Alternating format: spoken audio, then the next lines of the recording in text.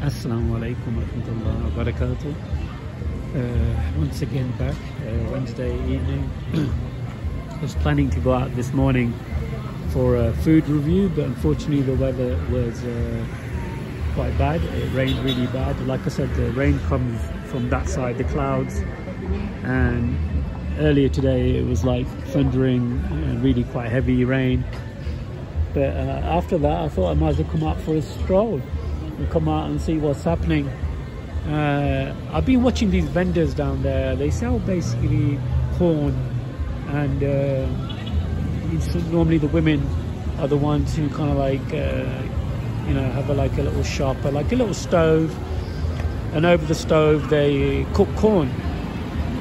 So I guess it's like a bit of an income for the women, and subhanallah, it's surprising because some of our spouses, who don't work, who don't have to work because their husband provides everything for them.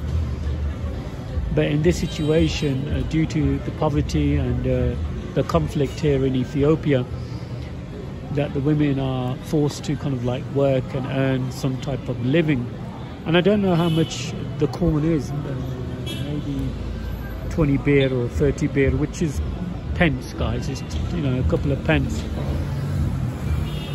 And over the couple of weeks since I've been here, I've noticed that there's been a big influx of people and women and just children selling stuff, and definitely the aspects and the conflict that's taking place in other areas of Ethiopia is definitely having its toll here. And so everybody's coming into Addis Ababa for protection and safety.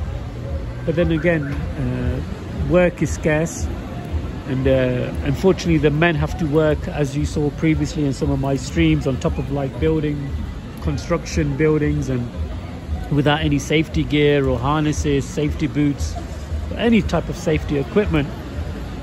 And I think when I was with the taxi driver yesterday, he was mentioning that's the situation, where a lot of these workers, due to their financial and education status, they have to work like labor jobs, and it's scary and it's worrying and dangerous. And this is the result of war, brothers and sisters. And war is not the fact that people die and so forth. There's always refugees and people moving to place for safety. And it's a shame that people fight over land and political struggles and so forth. It's quite disturbing.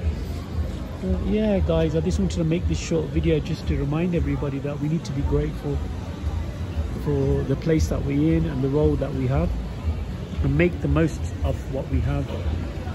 So Jazakumullah khair. Don't forget to like and subscribe. This is your brother Muhammad from Kabafet. Assalamu alaikum wa rahmatullahi wa barakatuh.